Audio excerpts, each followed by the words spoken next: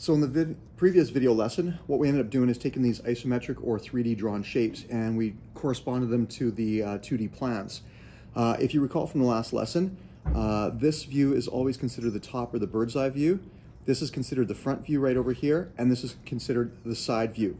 If you also recall from the previous activity, if you see dotted lines, that's referred to as hidden lines. That means that there's lines in behind the shape that we can't see and it's not quite visible to the eye.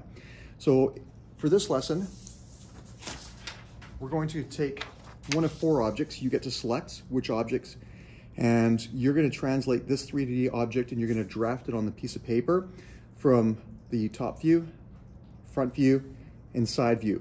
Before we do that though, we're going to have to do some preparation in terms of actually outlining our page and adding a title block for when we need to fill that in a little bit later on. So I'm just going to move this off to the side here. And taking my ruler, I'm going to mark out a border, and that border is going to be 1 centimeter from the edge of the page. So I'm just going to go ahead and mark this off. Don't forget to square your page in advance. Same thing over here on the top.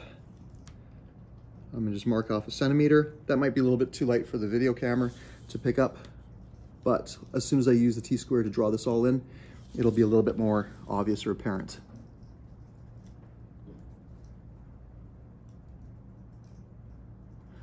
Okay, so now that I've got my borders marked, I'll take my T-square and then draw that out. I recommend that everything you do, you apply really, really light pencil pressure. I will illustrate a little darker just for the purposes of this video, because obviously I want things to show up a little bit better here. Okay, so let's go 1 centimeter that way. And again, using my T-square, making sure everything is nice and squared off. Come all the way there.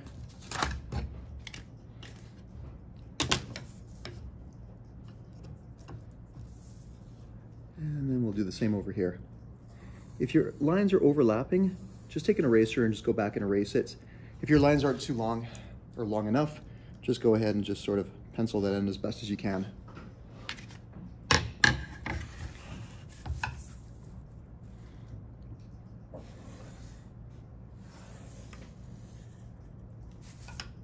Okay, that looks pretty good.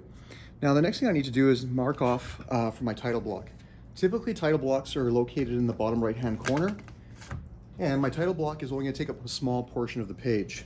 So with that, I'm going to take my ruler here, and I'm holding it upside down on the camera just so I can see it right side up. I'm going to mark it off by 10 centimeters in total overall length, and the height, we're going to go 4 centimeters. Again, using my T-square, I want to then outline the title block, which will then divide into quarters.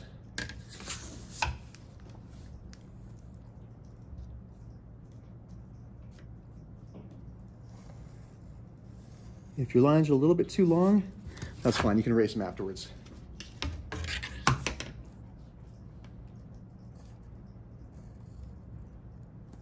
So far, so good.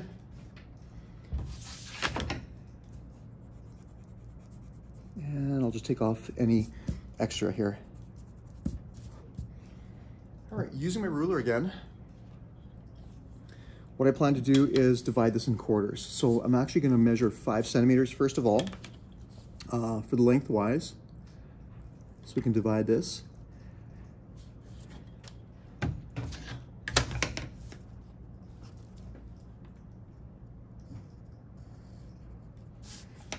Not quite centered, but that's okay. I think I can be forgiven since I'm doing this all upside down.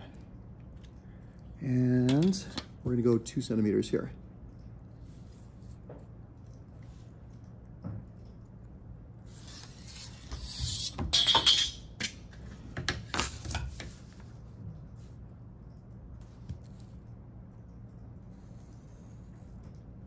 And draw that. Okay, so eventually what's going to happen is we're going to have the title, which we'll call this geo block. We're going to have our name, scale, and then we're going to have the date. Do not fill this in now because there's a very specific way in terms of drafting standard of how this is supposed to be completed. Okay, so now that we have our outline and our title block done, what we need to do next is select one of these 4 geometric shapes here. So you get to pick. for just the demonstration purposes of this video, I'm gonna actually go with this one right over here. Now, first thing to consider when you look at this, and I realize the numbers are gonna be too small in the video, is everything is drawn in millimeters. So I know that the overall length of this geoblock right over here is 110 millimeters, or 11 centimeters. And I also have the overall width of this too, which is 50. So if you recall earlier, what we need to do is put the top view here, front view here, and side view here. The thing is, everything has to align with each other perfectly. If it's not aligned, you're not doing it properly. Okay, so we're gonna start to go ahead and we're gonna do a top view of this first geoblock. And I'm just gonna pin it up over here, and we're just gonna refer to it throughout the video.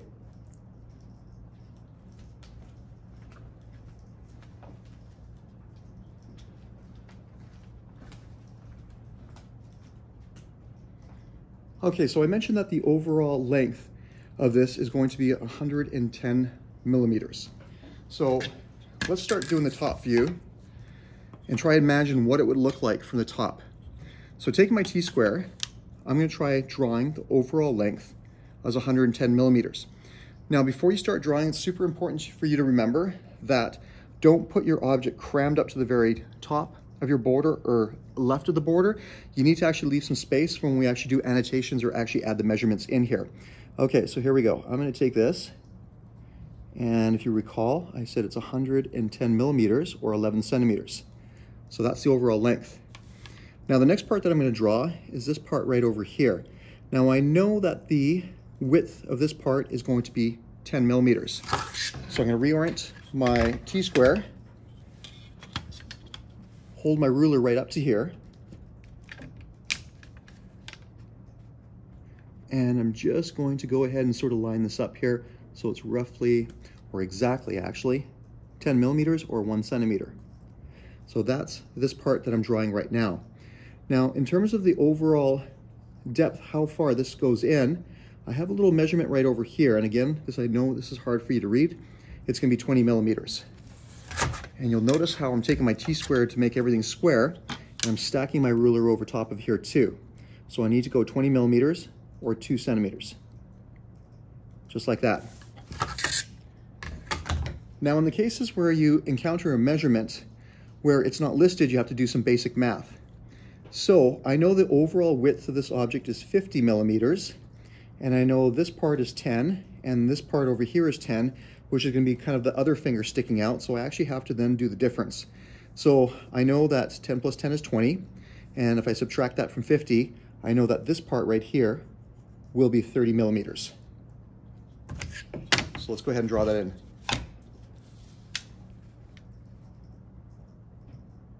Right about there. Great. Now I can finish off this next finger.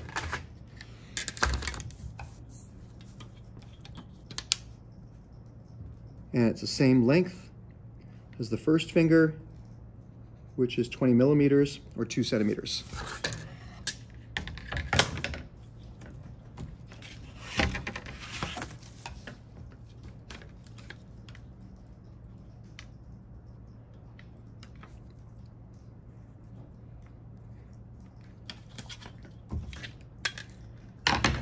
And if you recall, the overall length of this is 110 millimeters or 11 centimeters.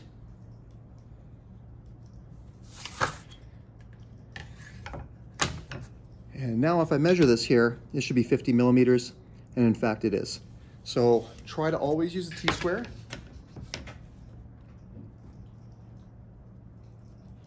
To line up all your lines. Make sure everything's perfectly square.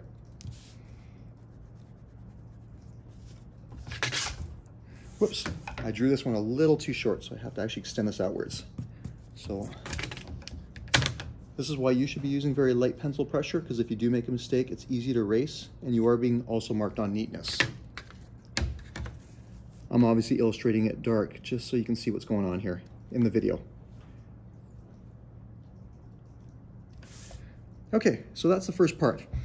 Now, I have to then find or draw the other features. So right here, there is an indentation, and again, I'm gonna have to do the math, but I'm gonna let you sort of sort through that. Now, if you also recall, there are some hidden lines on here. So there's parts of this that we know that we can't see from the top view, but we know that they exist. So for example, the finger right over here, there's a huge space right there. So I can illustrate that space by going ahead and drawing dotted lines, because I know there's a cutout underneath these little fingers. Now you'll also notice that there's actually a channel that goes in here. I want you to assume that the channel goes all the way through the entire geoblock, through it. So I'd actually have to find the distance.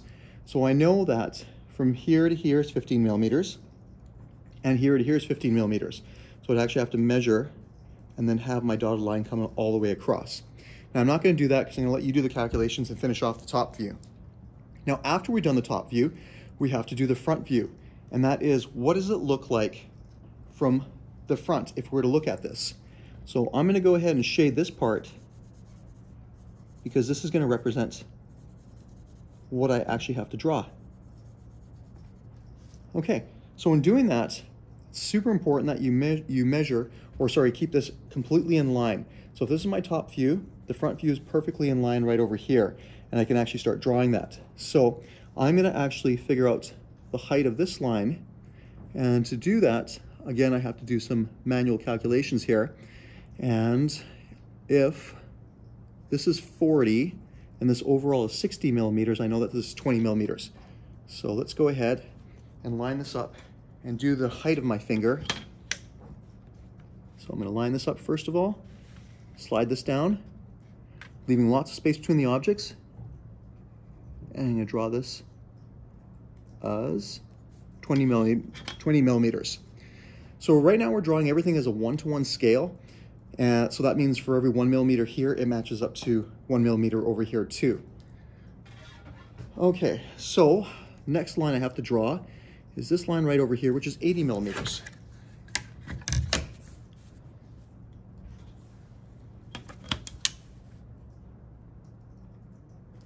Okay, so let me just draw that out. And then I could maybe do this part, which I know is 20 millimeters. Even if I take my T-square, you'll see how these two lines match up almost perfectly. All right, and then going over here, I need to draw this as 40 millimeters. So we're basically doing a translation of an isometric object into various views. Now, I can continue drawing this, but you're gonna have to figure out the rest on your own. Keep in mind a few things. Set up your page properly. That includes your border and your title block. Don't fill them in quite yet. Always put your top view here, your front view here, make sure everything's perfectly aligned with each other. Eventually, you're gonna have your side view right over here, which is gonna be perfectly aligned with your front view. Don't worry about adding dimensions right now. There's a very specific and special way of doing that, but you'll also have to add in your hidden lines, which means that where is there a cutout for you to sort of like, imagine there's some geometry in behind a surface or an area. So go ahead, select one of the objects from 4 listed, start drafting it out. Don't worry about the measurements, we'll get to that in the next video. Good luck with that.